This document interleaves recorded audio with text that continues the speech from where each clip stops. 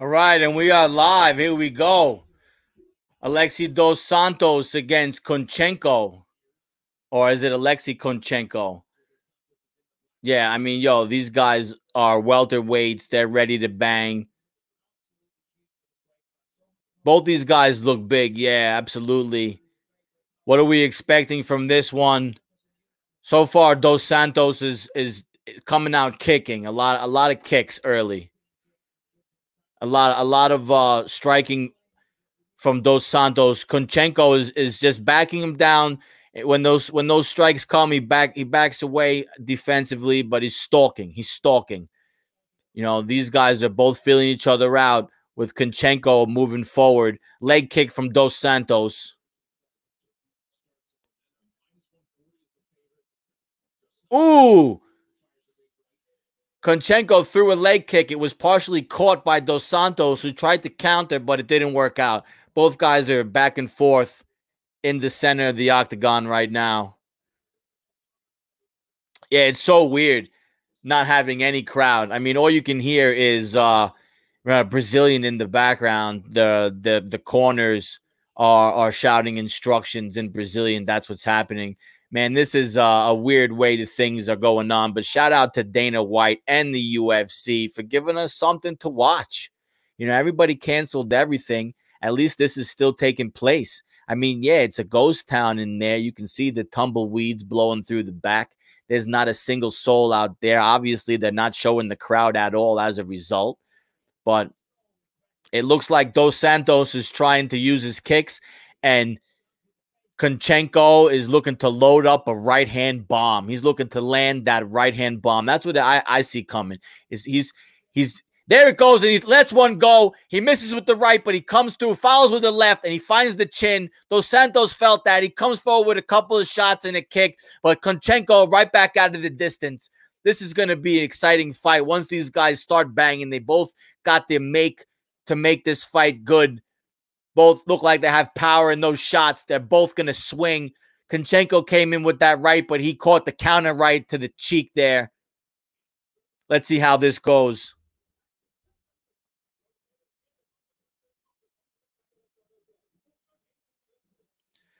All right, so center of the octagon, both fighters. Another strike there by Dos Santos is really trying to keep the distance with the Dos Santos is definitely trying to keep the distance with those kicks. But Kunchenko has excellent defense. He's covering up. He's using his forearms and his elbows to block anything that's coming in. So we'll see how that goes.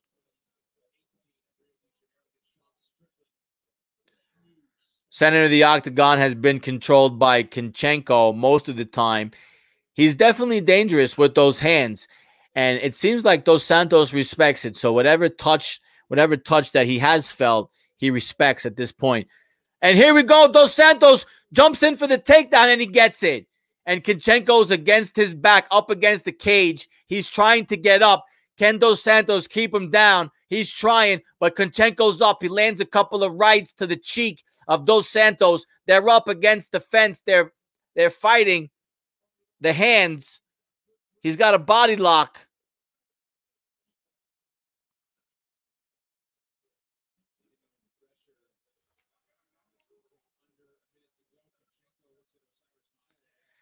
I think that Kunchenko is in a bad position here because up against the fence, he's going to be vulnerable for this takedown.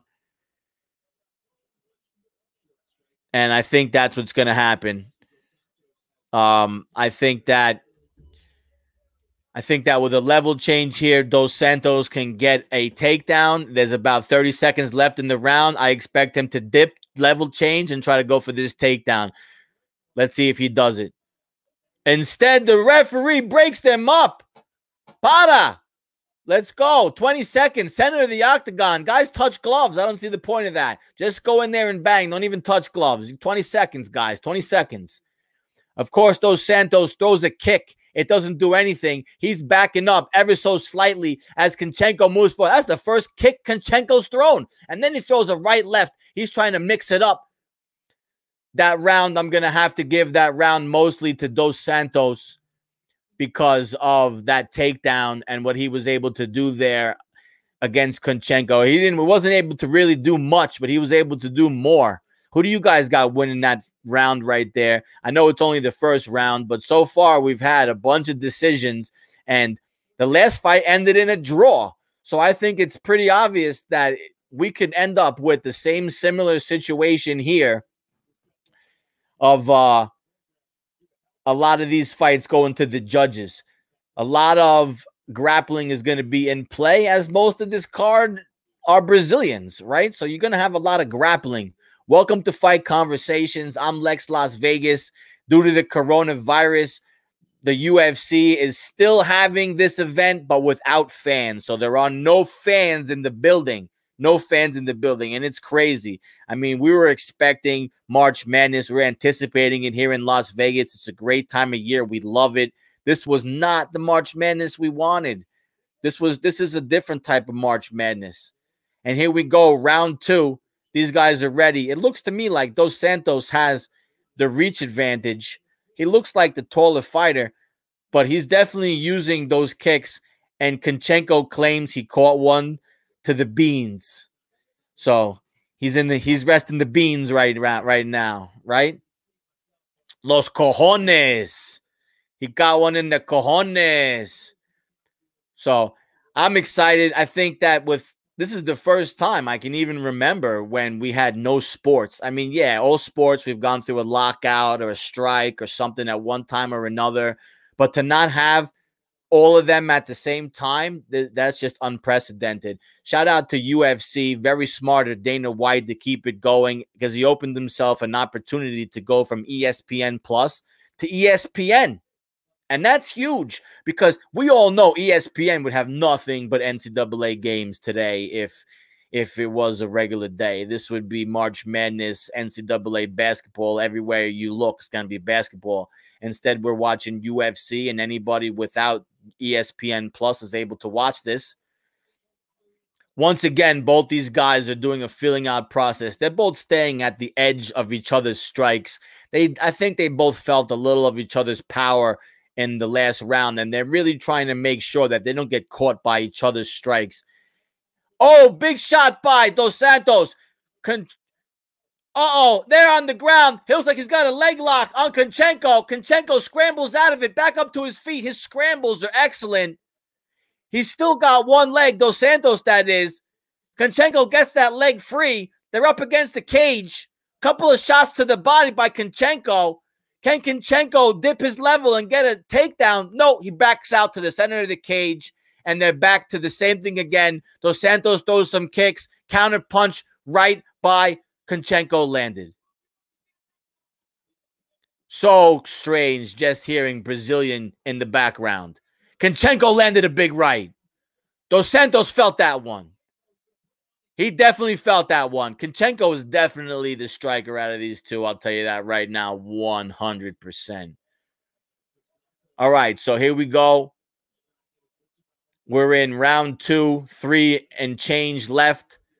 So far, Dos Santos' strikes have been majority kicks. Oh, he just got caught with a right by Kunchenko coming in. But he pushes Kunchenko up against the fence for defense, trying to get a hold of his body on a body lock. Quick punches to the cheek by Kunchenko. Those aren't doing anything. You know, yeah, those have no power on them at all.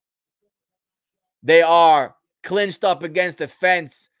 Body lock by Dos Santos. Let's see if he drops down, level change, and tries to go for a takedown, tries to take a leg.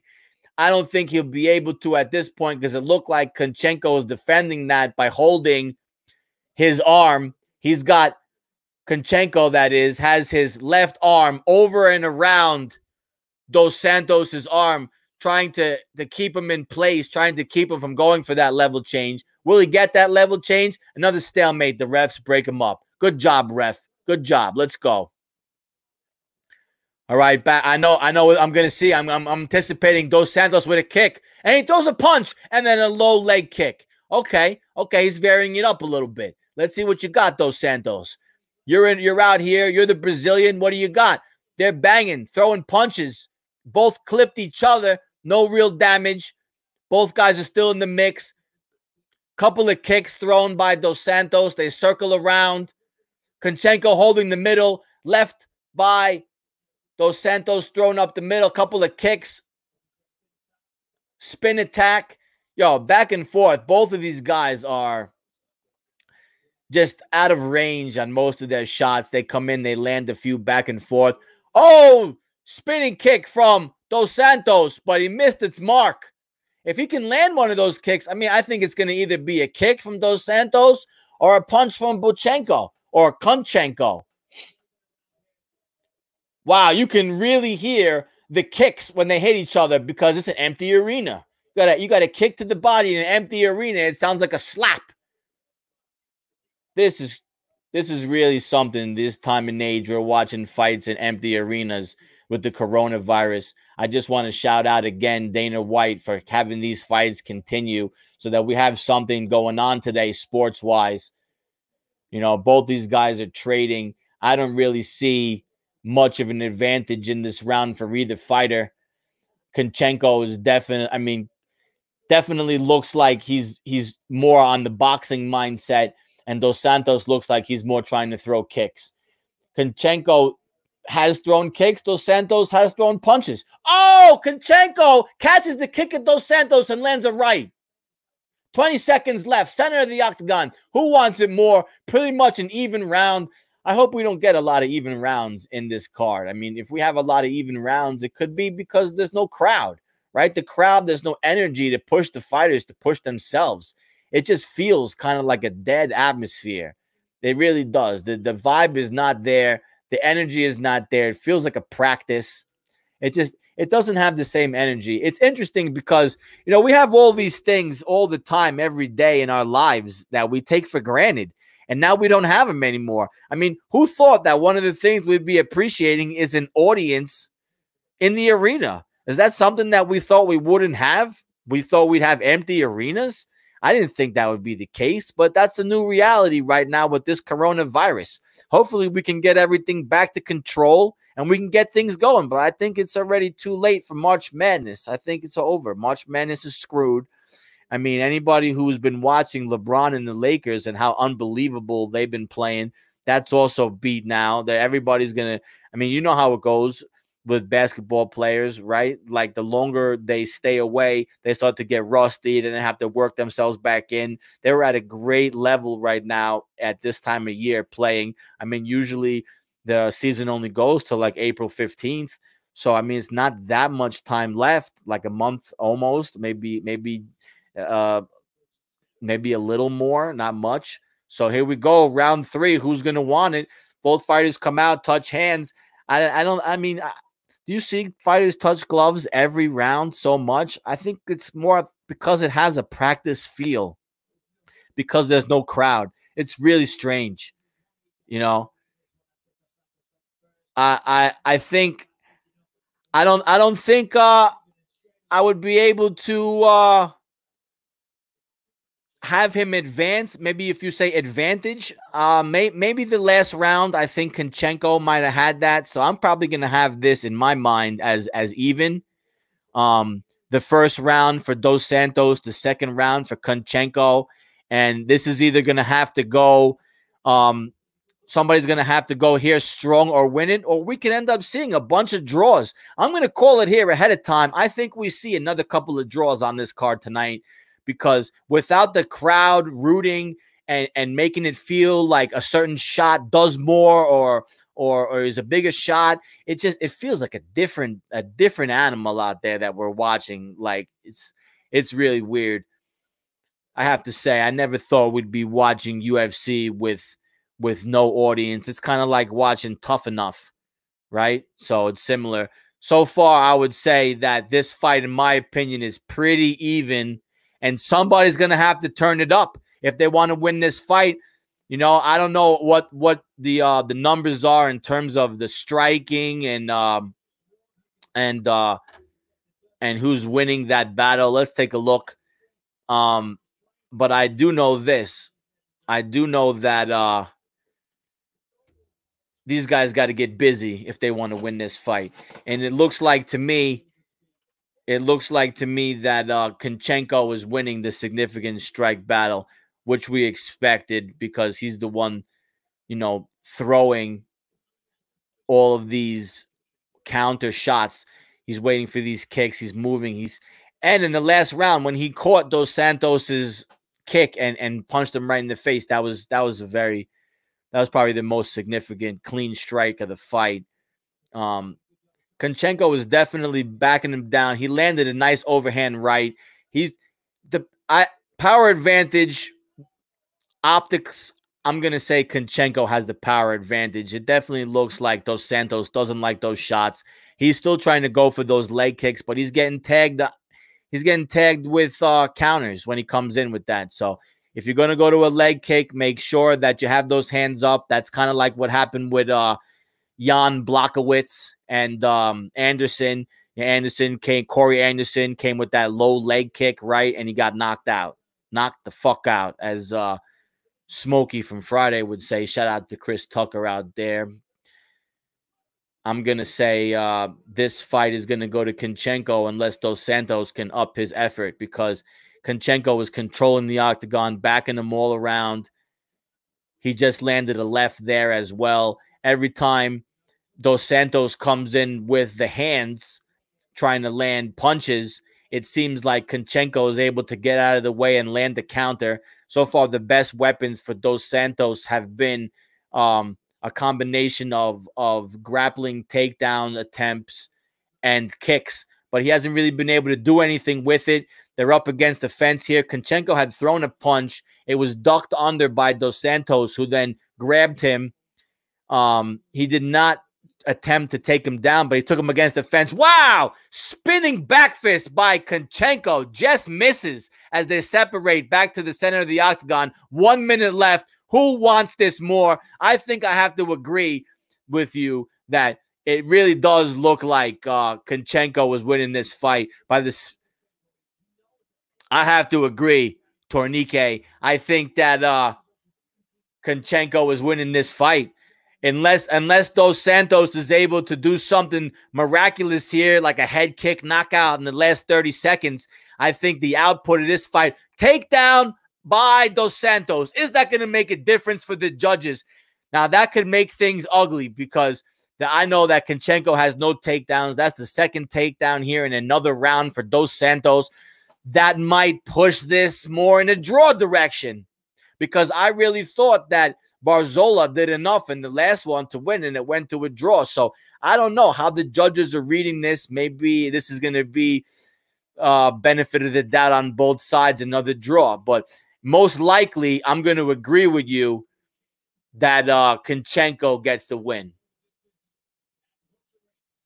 That's my opinion. I'm going to go Kunchenko, and I'm going to go 29-28.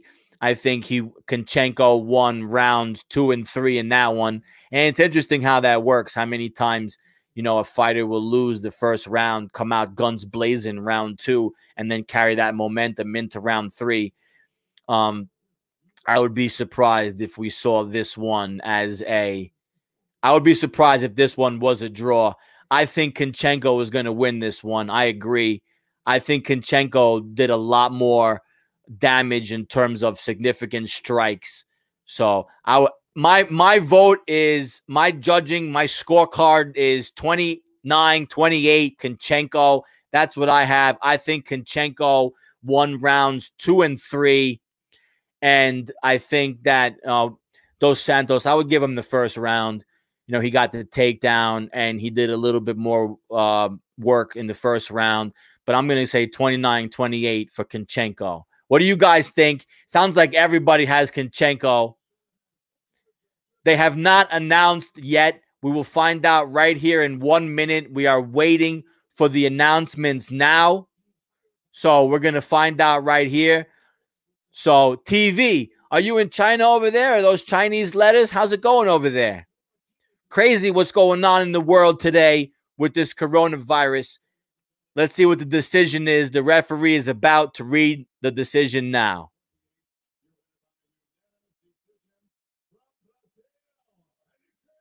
Wow! Unbelievable. Unbelievable. No. No. No.